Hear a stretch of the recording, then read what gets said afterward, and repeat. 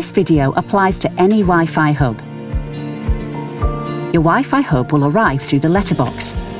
Inside the box you should have your Wi-Fi hub, a grey broadband cable plugged into a microfilter, an Ethernet cable, and a 2-part power supply.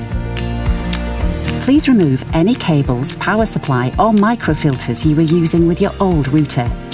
First, find your main phone socket, which is where the phone line comes into your home. If your main phone socket has just one port, plug in your microfilter, keeping the grey cable attached. If you were using this socket for your home phone, you can now plug it back into the microfilter.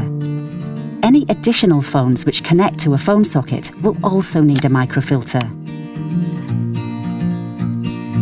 If your main phone socket has 2 ports, you won't need the microfilter, so you can remove this and plug the grey cable directly into the smaller port. Put your Wi-Fi hub upright using the back stand so the ports are along the bottom edge.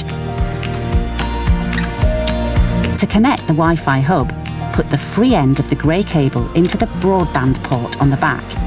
To give the best signal, it should face into the room with no obstacles or electrical appliances nearby. Next, slide the 2-part power supply together and use it to plug your router into mains electricity and connect to the router itself.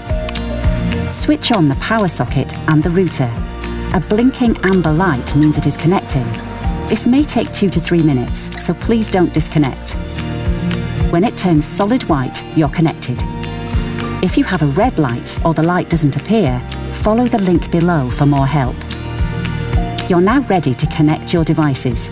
For this, you'll need the Wi-Fi network name and password card slotted into the back of your Wi-Fi hub.